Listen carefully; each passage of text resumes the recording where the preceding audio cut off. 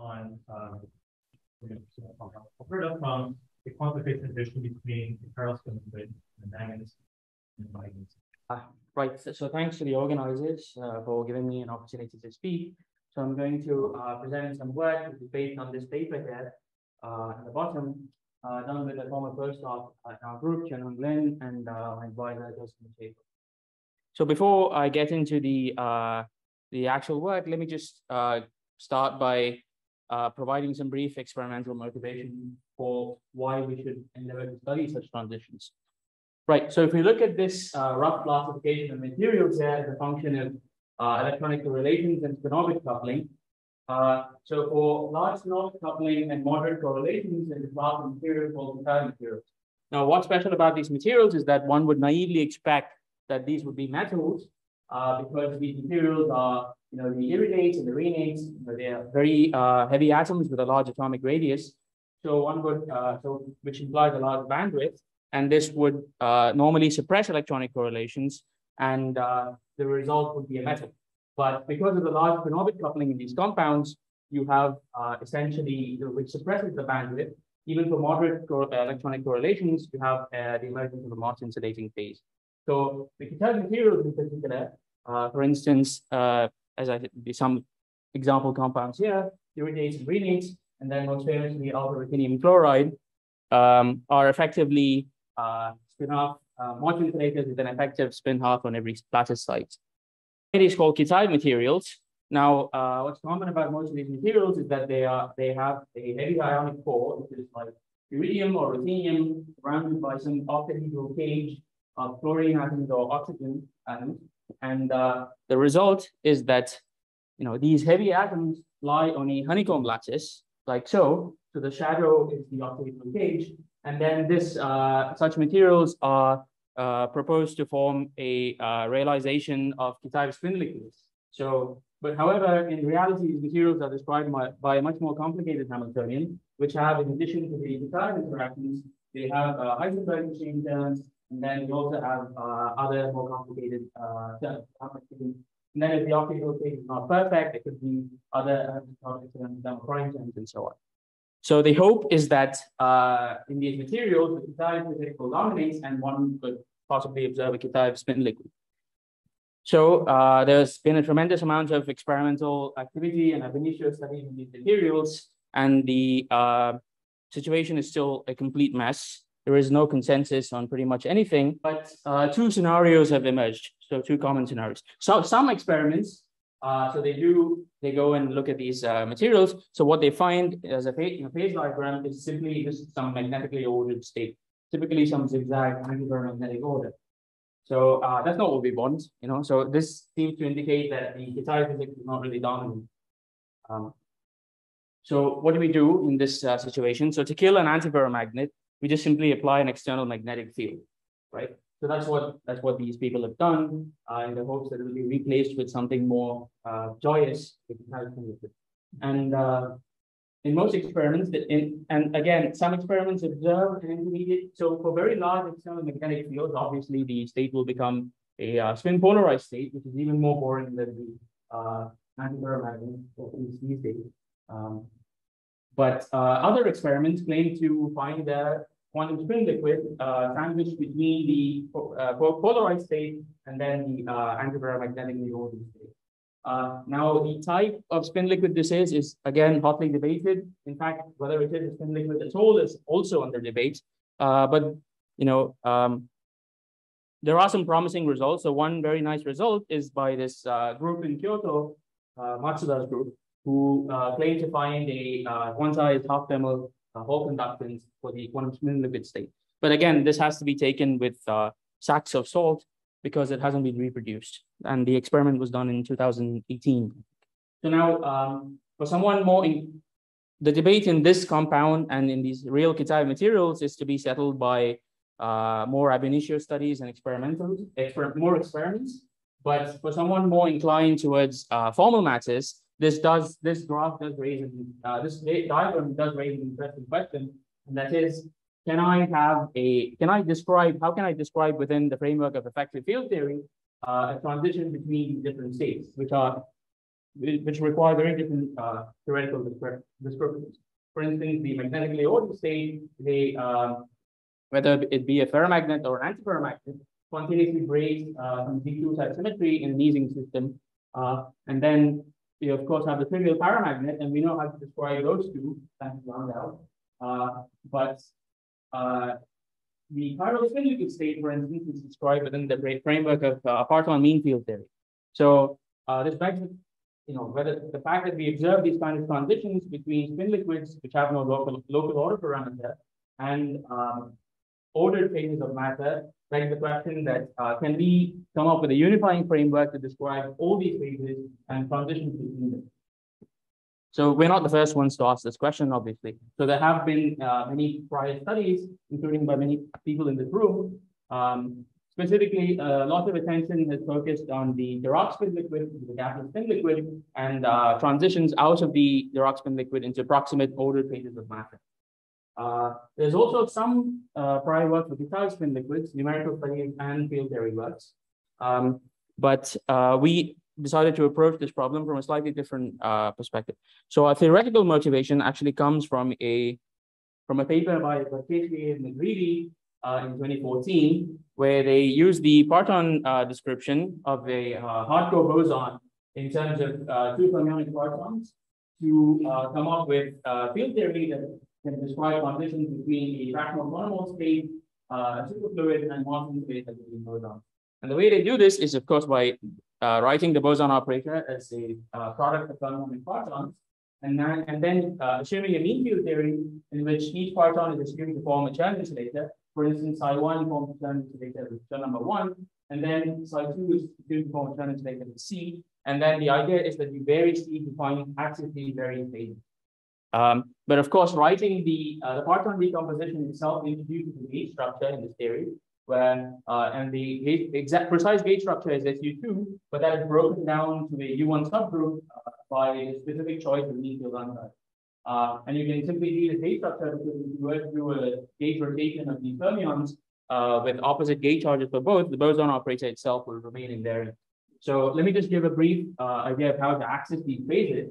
So for instance, the fractional monomole state. So if both partons are assumed to form Chern insulators with the same Chern number, then you get if you integrate out the partons, the gaps, then what we find is a level 2 Chern-Simons state. And that is the effective description of a fractional quantum Hall state. In fact, it's here. If you these bosons have a global U1 symmetry, and if you keep track of that with a background gauge field, you'll find they happen with the Hall response for this state.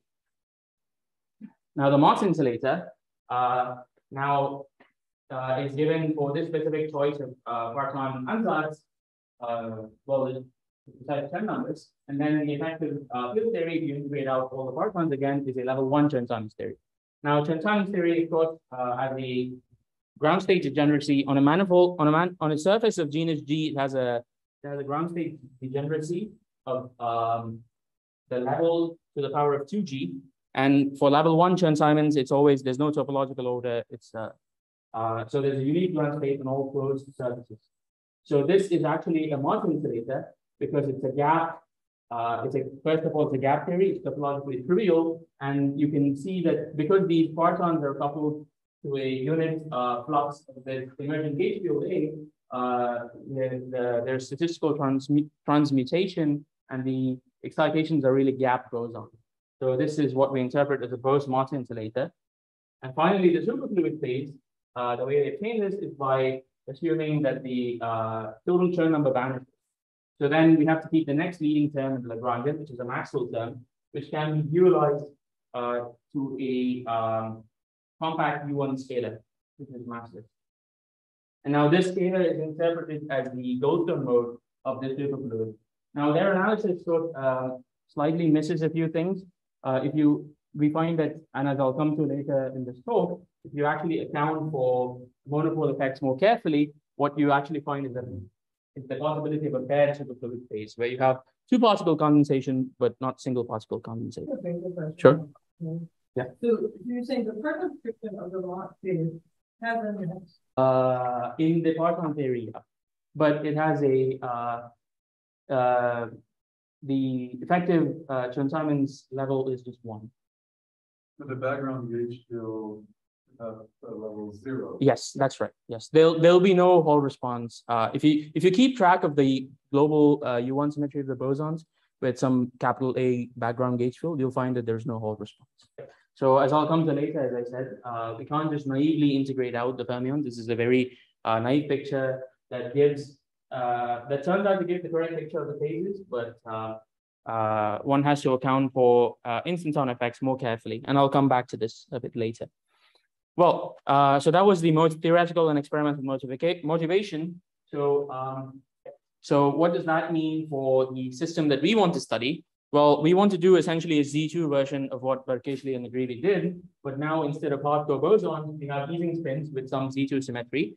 And now what we're going to do, the program is that we decompose these Ising spins into a Majorana modes, and then this will have an SO2N gauge redundancy. And then what we'll do is assume a mean field theory for these partons, and then first map out the possible phases that we get. So if we put all the 2N Majorana modes, I'll come back to this, into a class B topological superconductor. So what we get is a phase diagram like this: a chiral spin liquid, a spontaneously symmetric broken phase, where the Z2 of the Ising spin is broken. This could be a magnet or an antiparamagnet, and then paramagnetic phases. Is multi-critical to the middle of the multi-critical? The point in the middle. Yeah. Yes. I'll come back to this.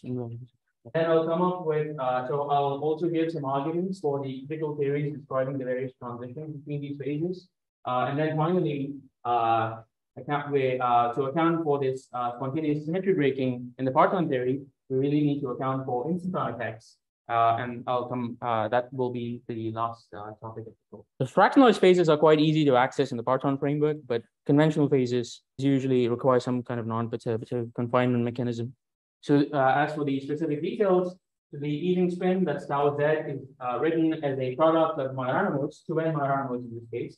And now if you can form a big vector of the Majorana modes, and then if you perform an SO2N rotation on that vector, that turns out to leave the Ising operator locally invariant. So so what we do as usual in the parton approach is we first ignore this gauge structure and do mean field theory on this parton Hamiltonian, and then fluctuations above this mean field theory are described by in the infrared by an SO2N parton gauge theory. So as for our specific choice of parton mean field ansatz,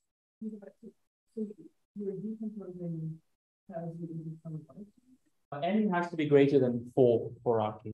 Sorry, 2. Because so 2, not 4. So 2. What is this one?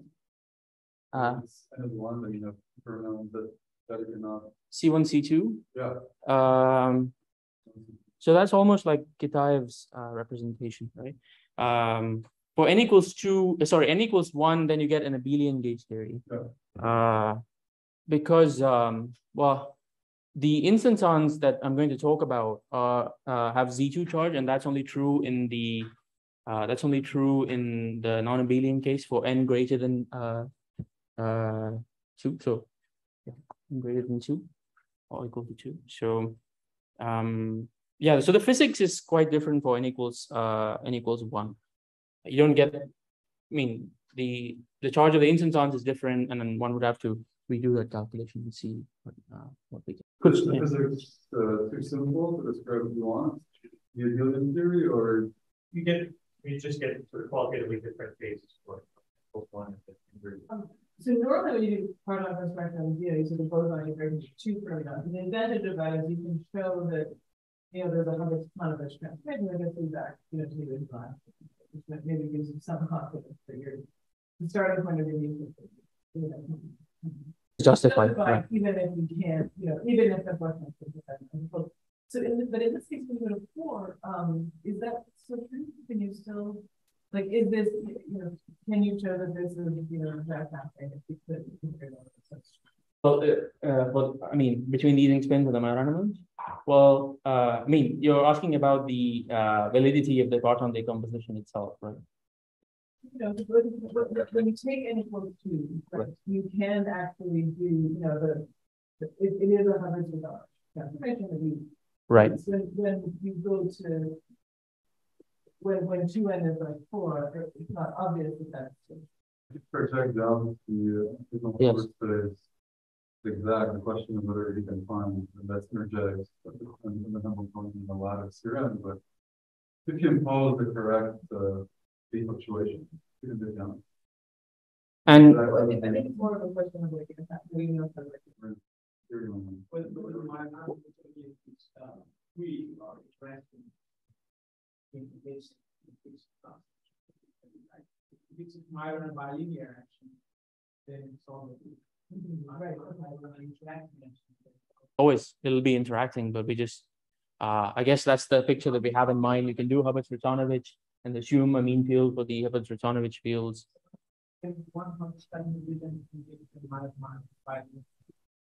Or 8 from, you know, 2 and Hubbard-Svirtanovich to get your Majorana bilinear. Right. Yeah, so I've done that precise calculation only for the case that you mentioned, with 2 boson to 2 fermions and spin to Abrikosov fermions and so on.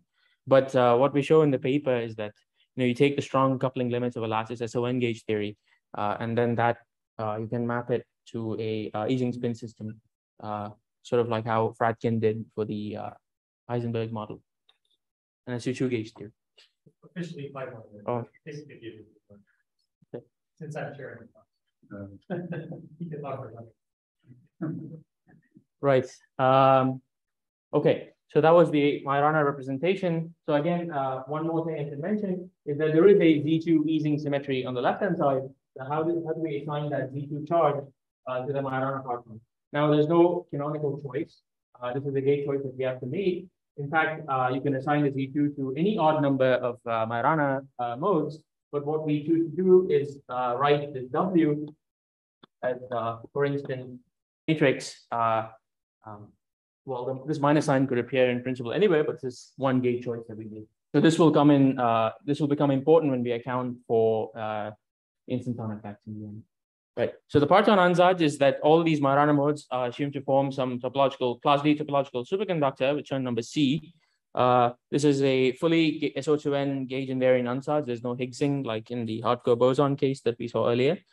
So then the expectation is that we can integrate out these gap partons and write down an effective Lagrangian of level C Chern-Simons for this SO2N gauge field, and then and the idea is that again we can vary C to find various phases. This step of integrating out the partons is actually is a bit too naive, but one could still do it to just get an idea of the phases that we can access and then correct understanding later. So if you wanted to write down self-consistent field, we'd have to do this nested. I guess, yeah, more carefully. So this is the theory. For C, if the Chern number is greater than or equal to 2, then there is this theory has degenerate ground states, and that's indicative of on a surface of genus G, and that's indicative of intrinsic topological order. And this theory has anionic excitations, and because this is supposed to be a description of an Ising spin system, it is indicative of some quantum spin liquidity. And in fact, since it breaks down reversible symmetry as well. So now, if the Chern number is 1. That's gap and we can find, but level 1 Chern-Simons is a unique ground state and there's no topological order. And one can actually show, this could still be an SPT, but one can actually show that this is a paramagnetic phase, and I'll come back to an argument for that.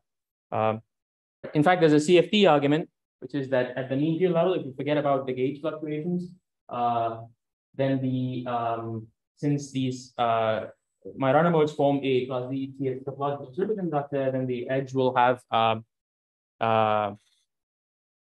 n copies of the n-free chiral Majorana fermions on the boundary. But if we gauge the SON, if we get rid of that spurious symmetry, then there's a trivial safety on the boundary. So we don't have any edge modes in this case. So this is one argument, but I'll come back to another argument using dualities. Right. And then finally, if the Chern-Simons level is 0, so we have to keep the dominant term as the Maxwell term, but in this non-Abelian gauge theory, then we have essentially the common law that this is Yang-Mills theory in 3 dimensions, with just the Maxwell term and no term. I think it's trivially gapped. And this, I will argue later, it's not clear at all now. I will argue later that this is actually the state, this is the phase that breaks this Ising-Z2 symmetry. So now we can write a theory that interpolates between all these two phases. And for that, we assume now a specific choice of parton band structure. For simplicity, we're going to focus on just the C equals 2, C equals 0, and C equals 1 phases. And now the band structure, the specific band structure we assume is that there is some lower band which is always filled with Chern number equal to 1. And that will give the Chern-Simons level 1 term there. And then there are two, for instance, like in the Kitaev model, there are two Dirac cones and K and K prime, at which you have linearized Majorana fermion excitations in the continuum. And by providing various masses to these Majorana fermions, we can actually tune the Chern number and go between the various phases that I mentioned earlier. So for instance, if both these Majorana fermions psi have positive mass, so then we get the Chern model spin liquid because each Majorana fermion contributes a Chern number of half, and then there are 2, so that'll add to the 1 there. So similarly, you can map out the full. And now I said that I'd give another argument for the paramagnetic phases, and why should you believe this theory? And one more thing. So this theory, which interpolates between these different phases, you can also get the critical theory from this by tuning the fermion masses to 0. So why should you believe that this is the critical theory? So well, here we use, for instance, well-known results about the paramagnetic and magnetic transition in Ising systems. So what we do is that, so to tune that transition, we set one of the fermion masses to 0, and we can integrate out the massless fermion to get a level half Chern-Simons plus a massless Majorana. So now this, using recently conjectured SON dualities, one can show that this is dual to essentially the real scalar at the Wilson-Fisher fixed point, which we all know describes the transition between the ordered and disordered states in Ising systems. So that's a good indication that this is the correct critical theory. But now there's another problem. If we tune to what is supposed to be the ferromagnetic phase, there is no indication of any sort of symmetry breaking of this Ising-Z2 symmetry. And that's because we've been too naive in integrating out the fermions. On the lattice, these partons couple to the compact version. They couple to the group element and not the gauge field itself. And this implies that at low energies, what we have is really a compact gauge theory. So for instance, the picture to have in mind, inspired from the Euclidean gauge theory, is that this magnetic flux on a given plaquette is really an angle and can jump by 2 pi times an integer. And if you visualize the plaquette evolving in time to get a cube, then we have net magnetic flux coming out of this cube. And in the continuum theory, that's modeled as a magnetic monopole sitting at the center of this. So how do we account for these monopoles in the continuum theory? So that's using the concept of monopole operators. But since people here have worked on monopoles, I'm just going to skip this review slide and assume that you know this. And if you don't, you can just ask me later. Right. To account for monopole effects in this non-Abelian gauge theory, SO2N gauge theory. So what we do is we work with a topologically equivalent theory. We get rid of the low line band with Chern number 1. And we work with this equivalent theory, which has total Chern number 0. So now to account for monopoles, what we need to do is really resum an instance on gas. There are monopole operators in this theory, but now the topological charge of the monopole is in Z2. And the way to see this is that semi-classically, how would we represent a Dirac monopole in non-Abelian gauge theory? We would just place a Dirac monopole in some SO2 subgroup of this large SO2N subgroup. But then using a rotation, so you can keep SO3 in mind.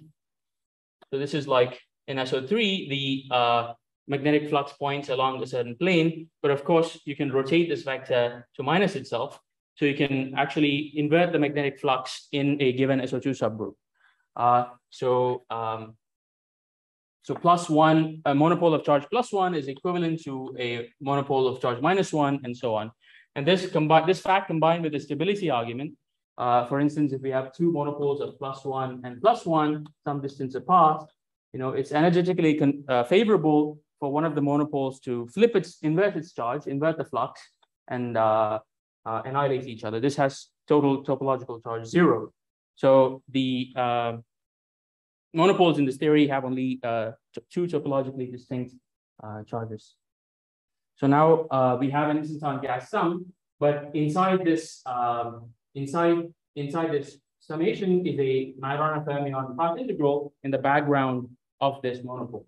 And now this is crucial because whenever we have fermions in some sort of topological background, the natural question to ask is, are there any zero modes associated? And the answer is yes. These are not zero energy modes. There are zero modes of this Dirac operator that appear in the action, and they are exponentially localized on the monopole. So now, it's easy to see that these really kill the path integral because the path integral is proportional to the determinant of that Dirac operator. But a more instructive way to see it is by using a mode expansion of the fermion field. So for instance, if we were to mode expand the fermion field and define the fermion path integral measure, what we would do is write U0 plus non-zero modes. This is a Grassmann variable, and this is the zero mode that's bound to the instanton. And now we can define the fermion measure as follows: d eta naught, and then the part that comes from non-zero modes. And now, since eta naught doesn't appear in the action at all, this unpaired Grassmann integral will really kill the partition function. Okay, so that's one result, that these monopoles don't contribute to the partition function. So is there anything that they actually contribute to, or are they useless? But and the argument is that they are not useless.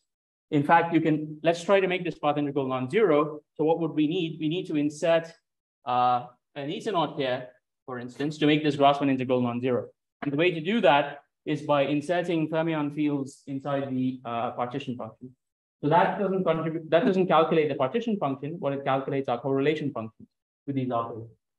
So but these break a certain symmetry that the original Lagrangian did not have, and that's the independent Z2 symmetries of the fermion.